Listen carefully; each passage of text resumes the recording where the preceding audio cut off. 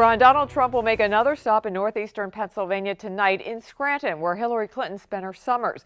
On a conference call with Trump and Republican staffers this afternoon, they described the race in battleground states as extremely close. Trump started the day in Florida, then headed to North Carolina, both critical to his chances. He's focusing on core issues, jobs, trade, and immigration. He's telling voters he'll give them a better deal than Clinton. In North Carolina, the FBI's investigation of her emails, and Pennsylvania also on his mind.